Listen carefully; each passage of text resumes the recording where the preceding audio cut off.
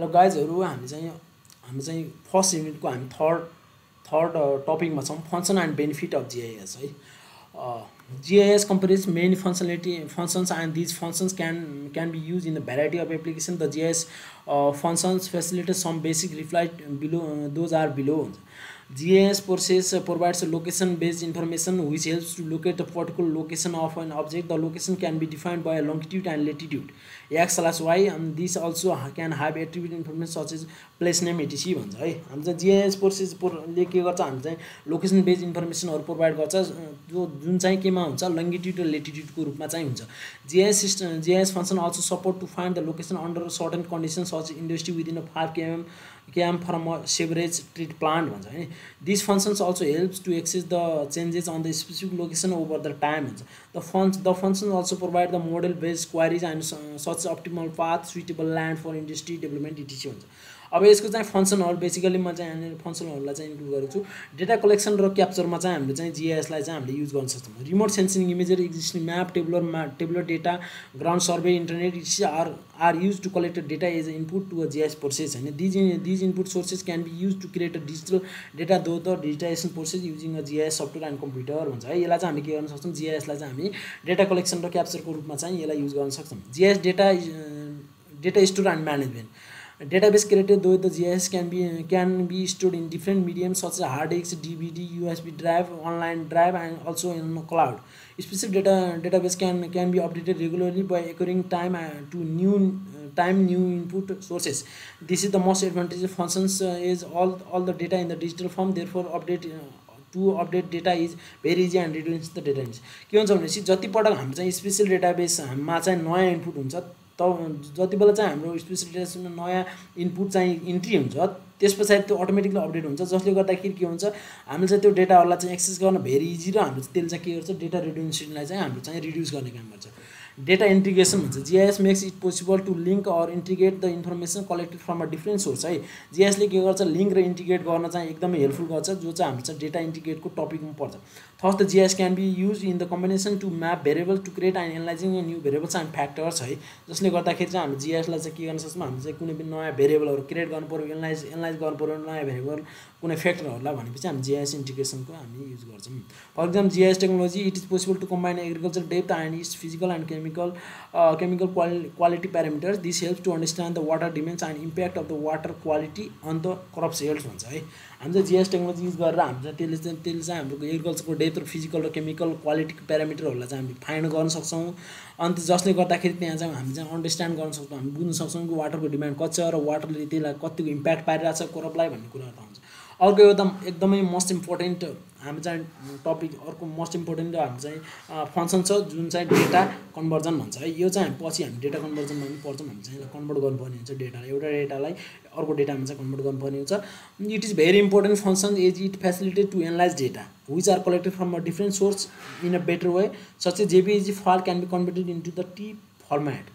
Conversion of projection to have all the data in same projection system though the georeferencing भन्छ. Basically हामी चाहिँ यसलाई data कन्भर्जनको रूपमा पनि हामीले चाहिँ यसलाई चाहिँ के गर्छौं युज गर्छौं. जुन चाहिँ हामीले चाहिँ मैले यहाँनेर एक्जाम्पल पनि राखिदिएको छु. रेस्टरबाट भेक्टरमा लग्नु पर्यो, जेपीजीबाट टिफमा लग्नु पर्यो, जेपीजीबाट अरु कुनै फर्मेटहरुमा लग्नु पर्यो भनेपछि एकदमै युजफुल हुन्छ. डेटा एनालाइसिस भन्छ हैन. Data can be analyse by applying appropriate mathematical or statistical algorithms on a data to generate new information map है. डेटा एनालाइसिस हामी चाहिँ किन युज गर्छौं भनेपछि डेटाहरुलाई चाहिँ हामीले एनालाइज गर्न एप्रोप्रिएट म्याथमेटिकल अर स्ट्याटिस्टिकल अल्गोरिथमहरुलाई चाहिँ हामी चाहिँ त्यहाँ एप्लाई गर्नलाई चाहिँ हामी डेटा एनालाइसिस गर्छौं. It is completely depend on the user requirement. For example buffer एनालाइसिसहरु, proximity analysis हैन, proximity analysis and इन्टरपोलेसन process to create a DEM भन्छ है. अनि डेटा मोडलिङमा हामीले युज गर्छौं है. यहाँ म धेरै भनिसके. अब यो दुईवटा छ डेटा मोडलिङ अनि डिस्प्ले गर्नलाई पनि हामी भेराइटी अफ डिजिटल म्यापहरुलाई चाहिँ प्रिन्टेड म्यापहरुलाई चाहिँ डिस्प्ले गर्नलाई चाहिँ युज गरिन्छ. एउटा चाहिँ GIS मोडलिङमा के गर्छौं भनेपछि डिफरेन्ट सिमुलेसन मोडलहरुलाई चाहिँ हामीले युज गर्छौं सो दैट हामीलाई चाहिँ युजफुल इन्फर्मेसनहरु चाहिँ हामीलाई युजफुल इन्फर्मेसन प्लानिङहरु गर्नलाई एकदम इजी होस् है. त्यसको लागि चाहिँ हामी डेटा मोडलिङको युज गर्छौं. यो थियो हाम्रो चाहिँ सब टपिक एउटा function and benefits of GIS को सब topic function. And then another topic छ बेनिफिट अफ GIS है. GIS benefit organization of all sizes and in almost every industry.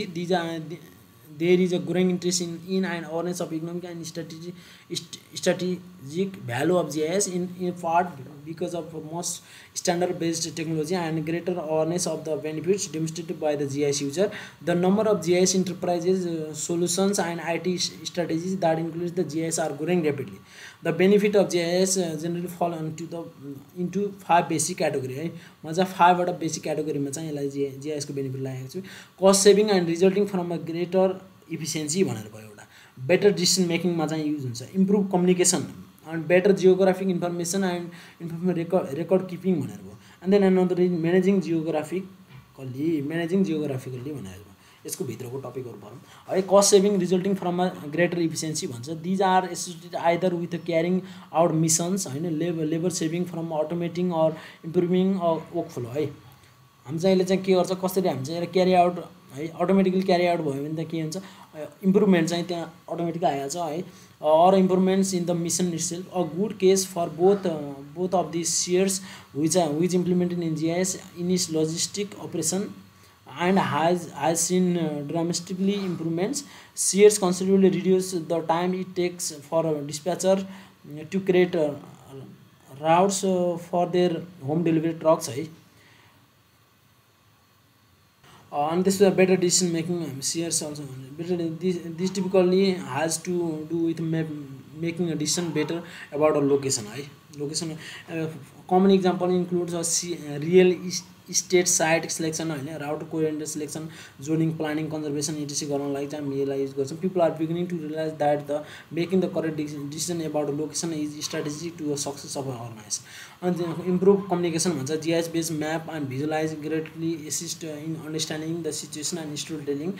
They are a new language that improves the communication between the different teams and department, disciplines and professional fields, organization and public. यसलाई improve communication लाई improve गर्न पनि हामीले use गरिन्छ. जसमा चाहिँ हामी के गर्छौं, GIS बेस्ड म्याप्सहरु भिजुलाइजेसनहरुले के गर्छ, ग्रेटली अन्डरस्ट्यान्डिङ गर्ने गर्छ. हाम्रो चाहिँ त्यहाँ डिफरेन्ट पिपलहरुको बीचमा चाहिँ त्यसले चाहिँ ग्रेटली अन्डरस्ट्यान्डिङ गर्ने काम गर्छ हैन, जसले चाहिँ सिचुएसन र स्टोरीटेलिङलाई चाहिँ हामीले एकदमै एप्रोप्रिएटली त्यसलाई चाहिँ अन्डरस्ट्यान्ड गर्नलाई हेल्प गर्छ, जसले गर्दाखेरि हाम्रो चाहिँ इम्प्रुभ कम्युनिकेसन हुन्छ. Better geographic information record keeping हैन. Many organisation have a primary responsibility of maintaining authoritative records about the status and changes of geography है. And this was cultural geography examples are zoning, population census, land ownership, administration boundaries. Physical geography examples are include forest inventories, biological inventories, and environmental measurement, water flows. GIS provides a strong framework for managing these types of systems with full transaction support and reporting tools. And these systems are conceptually similar to the other information systems in that they deals with the data management and transaction as well as the standard reporting of changing information. However, they are fundamentally different because of the unique data models and then hundred of specialized tools used in the supporting GIS applications and workflows है. अनि त्यसपछि हामी चाहिँ यसलाई चाहिँ म्यानेजली हामी चाहिँ जियोग्राफिकहरुलाई चाहिँ म्यानेजिङ गर्नलाई चाहिँ युज गर्छौं. हामी चाहिँ धेरै कुराहरु छ. In government and many large corporation, GIS is become essential to understand what is going on. Senior administration and executive at the high level of government uses the GIS to product to communicate. This product provides a visual frameworks for conceptualizing, understanding and precise actions भनेर चाहिँ मैले यहाँनिर include गर्दै. यो सबै मैले पढेन है, यो धेरै छैन. अनि त्यसपछि यहाँ चाहिँ model GIS offer many advantages over paper maps हुन्छ. Either use SI or CGIS as a primary unit है. And this can cover the large study areas and can conventionally select any sub study area and can cope with unlimited and frequent edit and changes and more robust and resistance to damage and faster and more efficient and requires less person, time and money भनेर यसरी चाहिँ यसलाई चाहिँ modern युजेसहरु राखेको छु. र यहाँ माथि चाहिँ यतिका धेरै एक्सप्लेन गर्नु पर्दैन, थोरै यसको बारेमा लेख्दै भइहाल्छ. यसरी चाहिँ हाम्रो चाहिँ यो फंक्शन्स र benefits of GIS, benefit of GIS हरुलाई चाहिँ यहाँ इन्क्लुड गरेको छु. GIS is used to provide a visual representation of data into the map format from a stored data into in a database है. बेसिकली हामी GIS लाई चाहिँ हामी के गर्न सक्छौं, भिजुअल रिप्रेजेन्टेसन रुपमा चाहिँ हामी भिजुअली हामीले त्यो डेटाहरुलाई चाहिँ हेर्नको लागि अथवा स्टोर जहाँ चाहिँ हाम्रो चाहिँ भिजुअली रिप्रेजेन्टेसन अफ डेटा गर्नको लागि चाहिँ हामीले GIS लाई चाहिँ एकदम इम्पोर्टेन्ट हुन्छ.